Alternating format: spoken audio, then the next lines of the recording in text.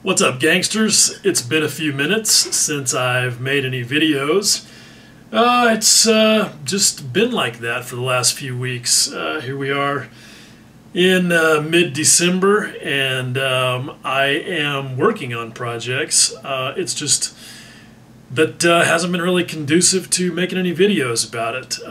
Part of the reason is because honestly, the major project I'm working on right now is something that for various reasons I just can't talk about. So it is what it is.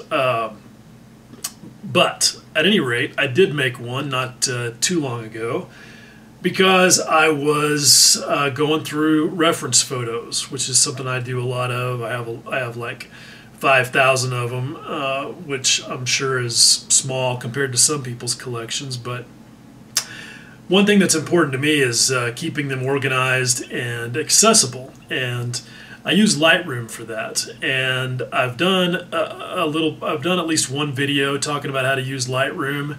I know that not all model makers are really into the photography aspect of it and don't really care about spending money or effort on a program like Lightroom. But if you are using it as a photography app, I think it's also good to know how it can serve you as an organizational tool as well, because that's really one of its strengths. It makes keeping track of your photos a lot easier. It's got a lot of power in that respect. So anyway, without further lip flapping on my part, let me show you how I use Lightroom to organize my reference photos. We are inside of Lightroom. Now, the first thing that you have to do, obviously, is import your photos. And I'm not going to go through all that yet, anyway, or in much detail, because I've covered that in my other video about using Lightroom, which you really should probably watch first if you're actually interested in using this software, or you are trying to learn, or you have it and you're trying to learn how to use it. But anyway, once you've got the photos in here, you'll see that you'll see a couple of things. So like right here, I've selected this B25 image, and you'll see over here that there are some keywords. And keywords are basically part of the metadata, and they stay attached to a file once you export it or save it with those, with that metadata added to it. And it's super valuable. Other kinds of metadata include all this stuff, about how the photo was taken, who took it, when they took it, etc. But what we're really concerned with here is keywords and how to use those. And I'm going to show you 3 different ways to add keywords to your photos, and then and why they are so powerful and useful. The other thing you'll notice is that some of these images have a blue outline, and that's because I've added a blue tag to those, and I'll show you how to do that, and also the reasons why. Okay, so first things first, let's talk about keywords. All right. You'll notice, like with this one, this is an image of P38 radio set, and it has these 3 keywords attached to it. And you can see that those are also down here. Now that's one way you can add keywords. Like I could say USMC, Jets, Harrier. Obviously all those are wrong, but the point is you can select those from that list of keywords that Lightroom holds in its memory and makes available for you. And basically anytime you create a new keyword, it sort of gets stored in there. But I'm going to delete those because we don't obviously want those for that image. Now, that's one really quick and simple way to do a single image. You can also do that to multiple images. So let's let's select all 4 of these, and let's say let's select all of these, and let's say that I want to add a new keyword, and I want it to be radios. All right, so I just type that in, hit enter, And you can see what I was just saying. That's now appeared down here in the list. And now all of these images that I had selected at once include the keyword radios. Okay, so that's a pretty quick way to do it. Now, there is yet another very quick and easy way to do this. Let's say that I want to add some keywords. Let's say I want to add the keywords nose art. That's a category I've collected a lot of lately. So if you look down here, you'll see this thing here, looks like a little spray can. This is a super useful tool. If you click on it, you'll see over here, enter keywords to paint onto photos here. All right, so you're probably way ahead of me. Nose art.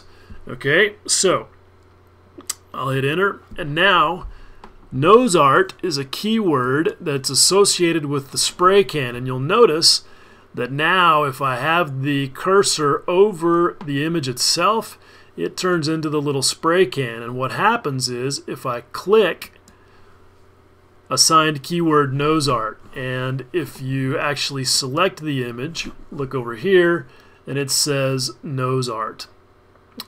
Very quick and very handy.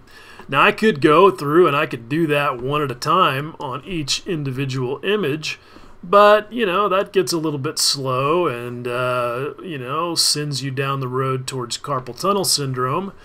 So what you can do instead is, if I know that all of these, for example, want to be identified as nose art, I can just spray across all of them. And you'll see that the edge highlights whenever the spray can passes over it. And now every one of these images that I just sprayed across has the keyword nose art. Much faster than just clicking on each individual one. You can really work through a lot of images very quickly by doing that. Okay, so that is the third way that you can add keywords. I'm actually going to show you a fourth one here in a few minutes, but before that, let me explain these blue labels that I mentioned before. Blue, purple. You can make any of these 5 colors. And the way that you do that is you just select an image and then you select the color that you want it to be. Very simple. It's a lot easier to do it in grid mode because then you can actually see when you put the little colored frame around it or when it actually turns the whole little area there green. So why would you do that? All right. The reason being, and if you want to turn it off, by the way, you just click on it again. And there are other labels or tags you can use here as well. You can do, you know, like 2 stars, 5 stars, whatever. And the reason that you would use any of those is right down here. These are called filters. So let's say that I wanted to look at all of my purple colored images. All right, so I just click on the purple filter, and you have to click on it twice for some reason. I don't know what the deal is with that, but these happen to all be my B25 Mitchell engine images. And so by using that filter, I can go to that selection set very quickly and you know, examine whatever details about B25 engines that I want to see. It's just another way of you know, using the filtering tools to you know, to very quickly find stuff when you've got a large collection. Okay, now I mentioned that fourth way of adding keywords and getting images into a collection. Did I talk about collections? I don't think maybe I did talk about collections yet. So before I go on to that next method, I will explain what a collection is and why you might want to use it. Okay, you may have noticed that right over here I've got some lists of things. and these are called collections. And basically what that is it just allows you to take a selected set of images and put them all into one place that's recognized by Lightroom. It doesn't change their file location on your computer or anything like that. It's just basically an internal sort of marker that identifies all of these images as being in one spot. And it's a pretty handy thing because you might really just want to get to a particular set of images without having to do any sort of keyword search or any kind of filtering or anything like that. So it's a pretty handy thing, and they're pretty easy to create. Now, I don't think that I really demonstrated the keyword search yet, so while I'm showing you how to put images in a collection, let me show you the keyword search. Alright, so let's go up here to text, and let's say that I wanted to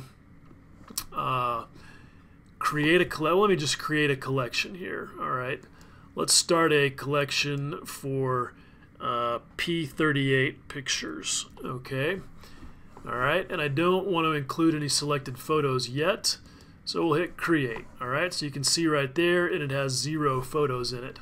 Okay, now let's go to the overall group of images here, the overall thing, and let's see if we can find some P38 pictures.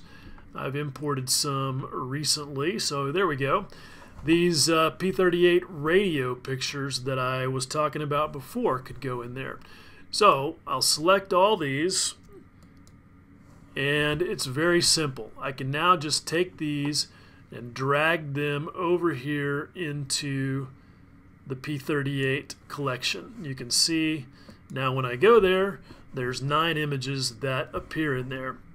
But let's say that I don't want to count on just finding those manually. Alright, I want to find all of my images that are keyworded P38. So when you're in grid mode, you go up here and you click text, and then here in this field I can type in P38, and now automatically every image that's in my catalog that has P38 as a keyword is now going to show up. And you can see now why I use these keywords that I do, because it gives me increasing levels of granularity in my search terms. I could search for everything from World War II, I could search for everything from the U.S. Army Air Force, and I can search for just P38s. And again, as I was saying, you can go into even further levels of detail. But that's the basic way of using your keywords to find things, and including to put them into a collection. And the collection then, of course, is yet another way of organizing images. Now, let me demonstrate the 4th way that you can add keywords.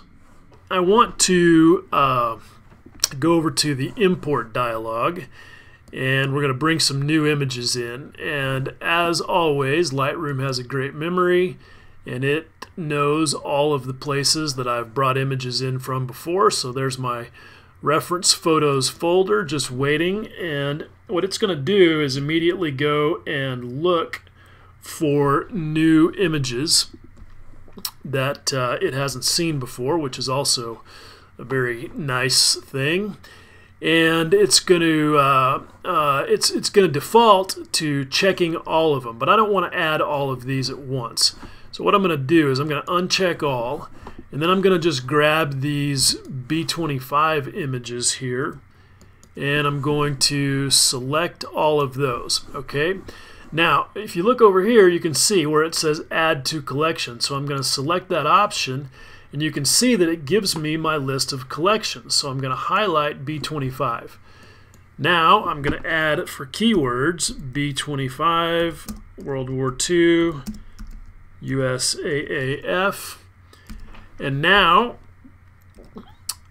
when I hit import, it's going to automatically not only import these images with the keywords that I gave it just now, but it's also going to automatically add those to this collection over here. I don't know if you noticed, but it was 276 images before, now 284 images. So that is a super, super fast way of being able to add keywords and organize your stuff. So it's pretty efficient.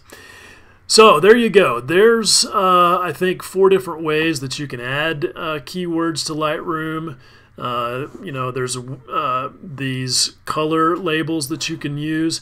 And all of this stuff is about being able to get to specific images in a big hurry, which is always a handy thing. You know, you find yourself in a Facebook model making group and some silly person says something like, Spitfires never got weathered, and you're like, that's bullshit, and you need to very quickly be able to go to your photo collection and find the evidence required to counteract that kind of silly argument.